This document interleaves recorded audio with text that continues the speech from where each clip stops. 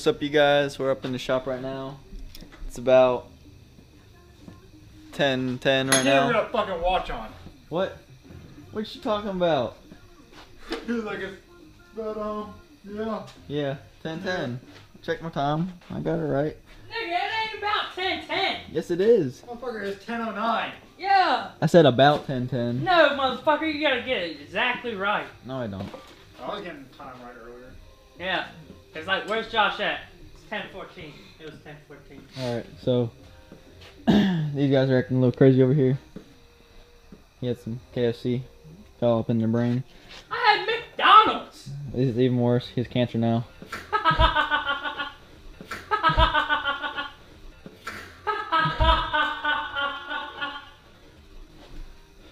Well, today I'm actually going to start something on my KA-T build. Yeah.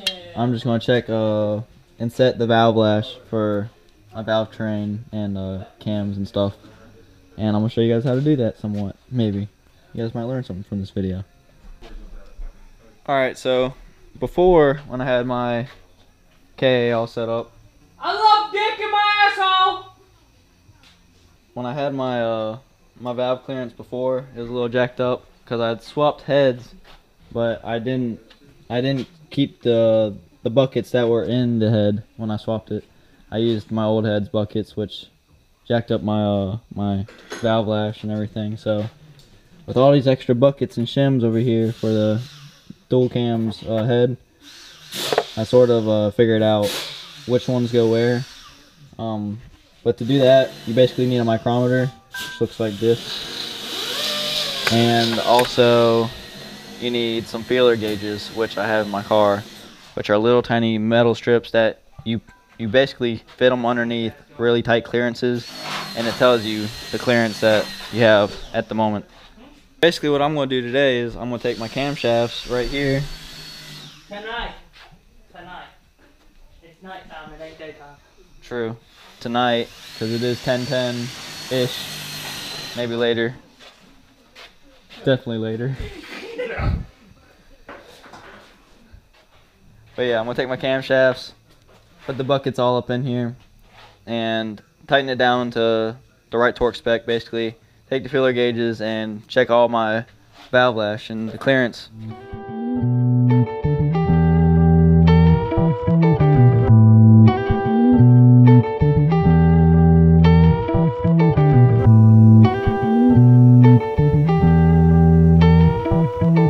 This is Sparks Dynamite. "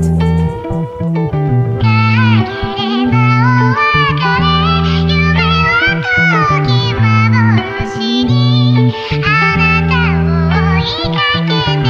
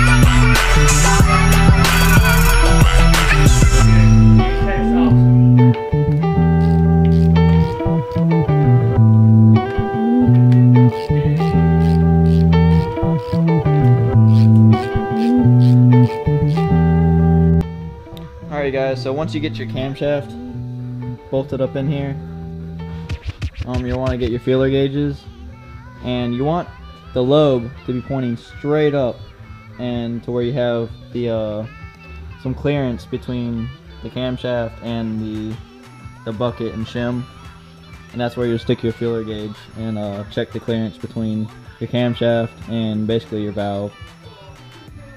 Don't worry guys, once he gets it rebuilt, he'll be showing you how to take it apart again once he blows it.